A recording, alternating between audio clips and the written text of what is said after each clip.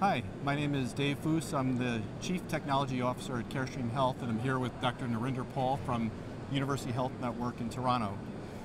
I was wondering if you could tell me about the research you're doing in the area of chest tomosynthesis. Sure. Thanks, Dave.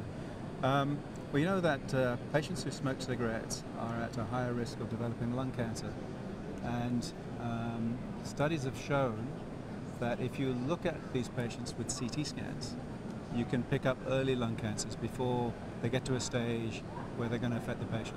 And if you perform surgery at that time, you can actually save their lives.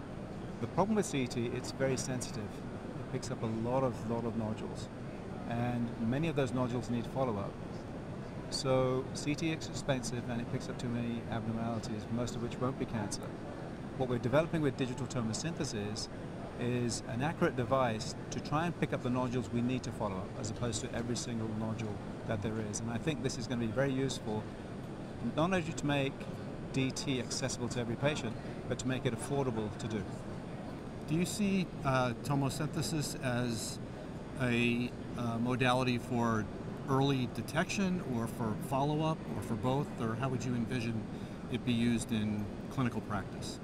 I think it could be used for both.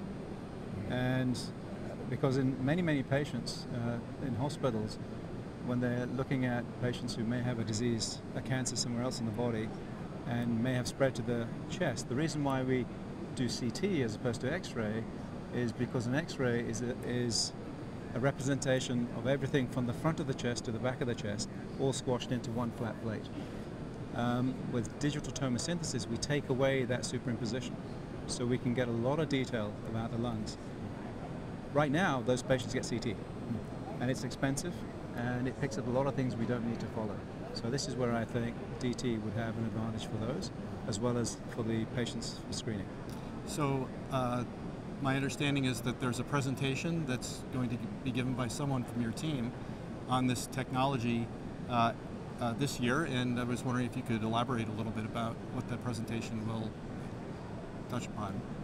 So the presentation itself is by one of my students, and we've worked together with some of our company scientists to build this machine, and also to evaluate using phantoms. So phantoms are simulations of what happens in patients. And we've looked at the kind of nodules that will develop into lung cancers, and we've tested the machine to see how well the acquisition can pick up nodules of different sizes. And we've actually used observers who are at different experience of picking up nodules to see how well this machine can work in picking up these nodules. That sounds really interesting. I look forward to hearing that talk.